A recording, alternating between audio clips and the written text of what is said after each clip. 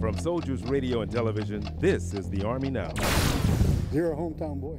Sergeant M. Joshua Laughery of the 2nd Battalion, 4th Infantry Regiment recently received the Silver Star during a ceremony at Fort Polk.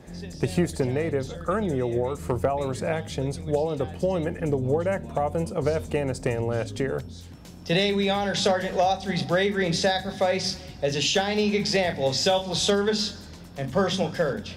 The story won the attention of the Army's Chief of Staff, General Ray Odierno, who was on hand to present the Silver Star to Sergeant Laughery.